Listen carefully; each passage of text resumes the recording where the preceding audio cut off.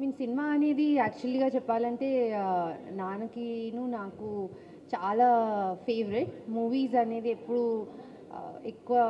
Free time వచ్చినా చూడాలి అని చిన్నప్పటి నుంచి యాక్చువల్లీ ఆ హ్యాబిట్ని నానే అలవాటు చేశారేమో. సో మూవీ అయినాక ఏ మూవీని యాక్చువల్గా బాలేదు అని ఎప్పుడు నేను వినలేదు. ఎప్పుడు చూసినా మూవీలో ఎట్లా దాని వెనకాల జరిగే ఎంతమంది హార్డ్ వర్క్ ఉంటుంది, ఎట్లా ఒక మూవీ ఆ ఐడియాని ఒక డైరెక్టర్ దాన్ని ఎట్లా తీస్తారు, ఆ డిస్కషన్ ఎక్కువ జరుగుతుండేది.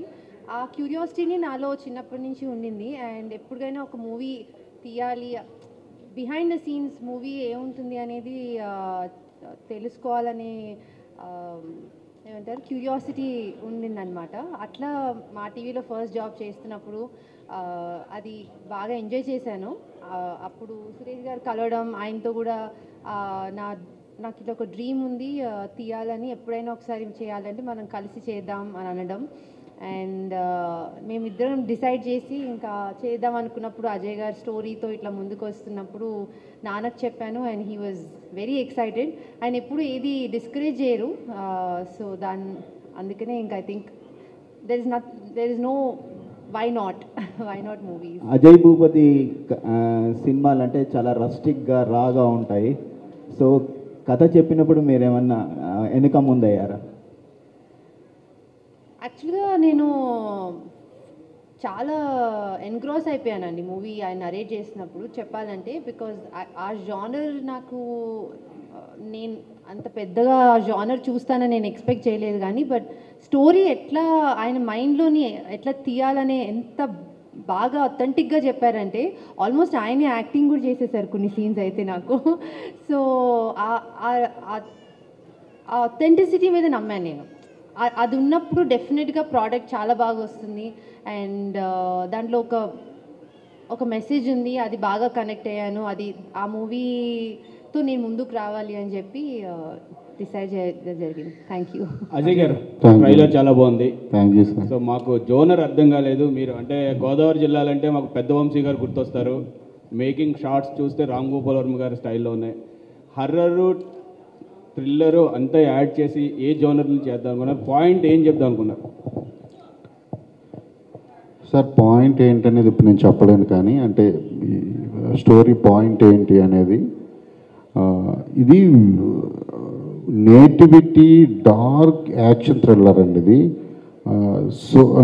సో మెనీ ఎమోషన్స్ ఉంటాయి. ఇప్పుడు మీరు హర్రరా థ్రిల్లరా అని అడిగారు చూసారా, అది దానికి కూడా సమాధానం చెప్పలేను, ఏమీ చెప్పకూడదు. ఎందుకంటే ఈ ట్విస్టులు ఉన్న ఈ సినిమాకి ఏది రివీల్ చేసినా అది స్టోరీ రివీల్ చేసినట్టే అవుతుంది. మేము ట్రైలర్ కూడా అసలు ఇంకా సో మెనీ క్యారెక్టర్స్ ఉన్నాయి సినిమాలో, అవన్నీ మేము హైడ్ చేసి పెట్టాము. ఎందుకంటే కనీసం ఆర్టిస్ట్ని రివీల్ చేస్తే స్టోరీలు రివీల్ అయిపోయే ఛాన్సెస్ కూడా ఈ స్టోరీలో ఉన్నాయి. ఒక కొత్త జానర్ అయితే చెప్తాను, ఎమోషన్స్. అవి లేకుండా నేను ఏ సినిమా చేయను. RX100 అందరూ మమ్మల్ని చూసి ఏదో రొమాన్స్ సినిమాను ముందు అనుకున్నారు, రిలీజ్ ముందు. కానీ సినిమా రిలీజ్ అయిన తర్వాత ఏడుస్తూ వస్తున్న ఆడవాళ్ళని నేను బోళ్ళంతమందిని చూసాను. ఎంత ఎమోషనల్గా ఫీల్ అయ్యి బయటకు వచ్చారో మీకు అందరికీ తెలుసు. దానికి డబల్ ఈ సినిమా బయటకు వస్తారు, అదైతే చెబుతా. కానీ ఆల్ ఎలిమెంట్స్ అయితే ఉంటాయండి స్టోరీలో. పాయల్ గారు, అజయ్ గారు కింద పనిచేస్తుంది ఎవరికైనా సరే. సక్సెస్ ఇచ్చే కిక్ ఎక్కడ దేంట్లోనే దొరకదు. బట్ ఒక్కొక్కసారి ఏం జరుగుద్ది అంటే ఆ సక్సెస్ అనేది బాగా ఎక్కువైనప్పుడు చాలామంది ఏంటంటే మనం చూసే లెన్స్ ఆ సక్సెస్లోంచే చూస్తారు. అలాంటి సబ్జెక్ట్ ఏంటంటే RX100.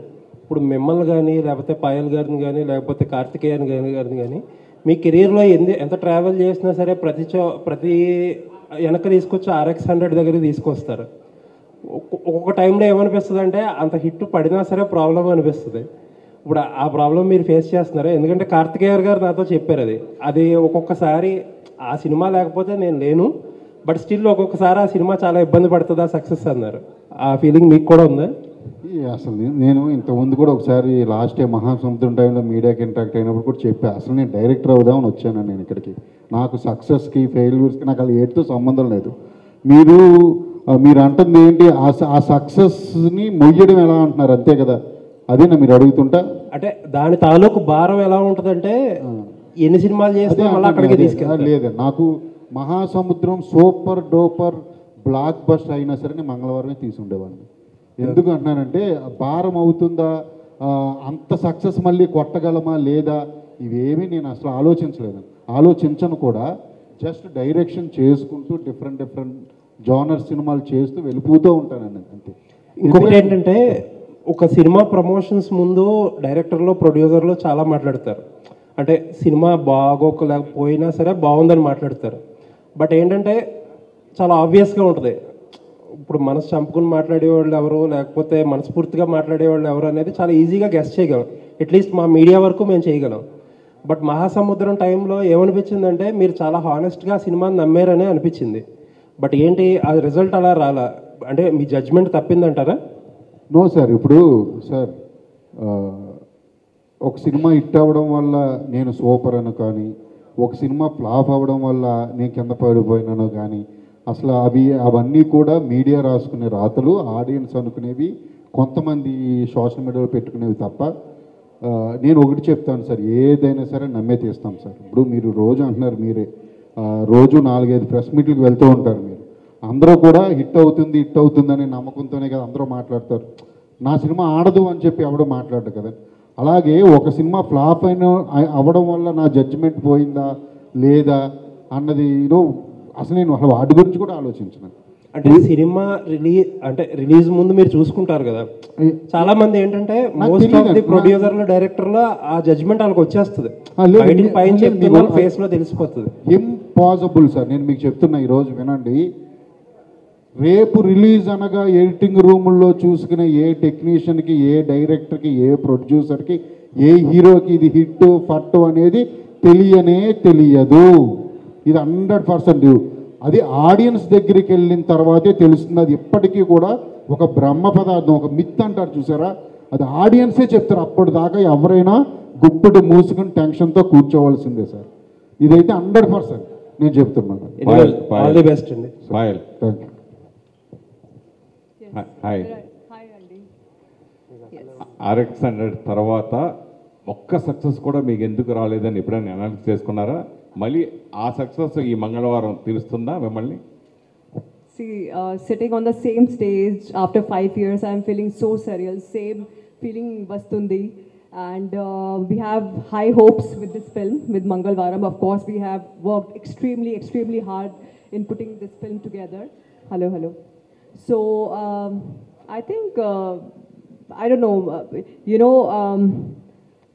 మంచి ఫీలింగ్ వస్తుంది, నా క్యారెక్టర్ కోసం మంచి రెస్పాన్స్ వచ్చింది. So I think this is going to be a short hit. I think so. మామూలుగా ఏ లాంగ్వేజ్ అయినా హీరోయిన్స్కి చాలా వెరీ రేర్ కెరియర్ ఉంటుంది. మ్యాక్సిమం 5 years కొంతమందికి ఉంటుంది, 10 years కొంతమంది ఉంటుంది, కొంతమంది లైఫ్ లాంగ్ ఉండేవారు కూడా ఉంటారు.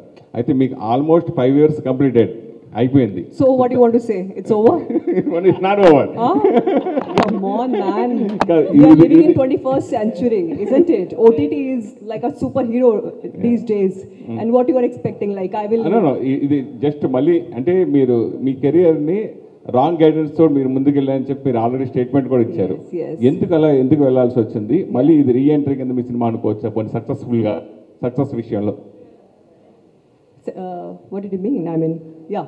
Can you please speak a little bit in English? This is the re-entry film. Are you after success this film? After success we will party, dude. Come and join us. Ajay గారు, నందిత అజయ్ గారు successful మూవీకి సంబంధించిందే poster మీద వేసుకోవాలంటారు from the makers of అని చెప్పేసి. మీరు మహాసముద్రంని కూడా వేసుకోవడానికి మెయిన్ అది నేను తీసిన సినిమా కదా సార్, నాకు ఇష్టం అది. అంటే బేసిక్గా సక్సెస్ ఎలా వేసుకుంటారు కదా, నేను అలా ఉన్నాను. నేను డైరెక్ట్ చేసిన ప్రతి సినిమా నా పోస్టర్ మీద ఉంటుంది. ఇప్పుడు ఇక మీదట కూడా. నందిత గారు, మేడం మీరు RX100 సినిమాని రిజెక్ట్ చేశారన్నారు. సో అది రీజన్ ఏంటండి?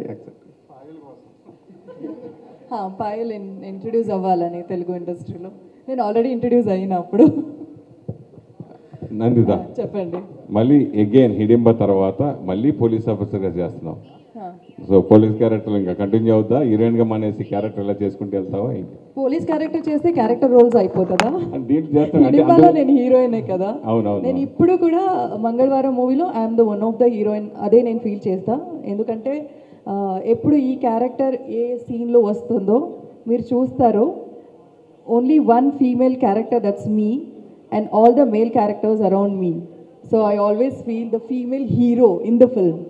సో అది నేను ఎప్పుడు హీరోయిన్ క్యారెక్టర్ అలా ఎప్పుడు అనుకోలేదు. Hidimba it's a different film and మంగళవారం ఇస్ అ డిఫరెంట్ ఫిల్మ్. మీరు లుక్స్ చూస్తే నేనే డౌట్ పడుతున్నాను నేనా అని, because Hidimba is a commercially ఒక బ్యూటిఫుల్గా కనిపించే ఒక రోల్, కానీ ఇక్కడ మంగళవారంలో ఆ రోల్ బ్యూటిఫుల్గా ఉండకూడదు, టెరిఫిక్గా ఉండాలి. ఆమె తిడితే పారిపోవాలి అలాంటి క్యారెక్టర్, అలాగే చూపించారు కూడా. So I never made this decision ఇది పోలీస్ అది పోలీస్ అనుకోలేదు. That was the first film and this is another film where Navitha looks you know different character మంగళవారంలో. So అది పోలీస్ ఇది అదే ఏం ఆలోచించలేదండి, because I'm working with Ajay గారు. Definitely is going to show me in a different way and different dialogues. I have to say thanks to my dialogue writers. So అది మైండ్లోనే లేదు నాకు, ఇప్పుడు మీరు చెప్తుంటేనే అనిపిస్తుంది. ఫ్యూచర్లో చేస్తానా తెలీదు. అజయ్ గారు మళ్ళీ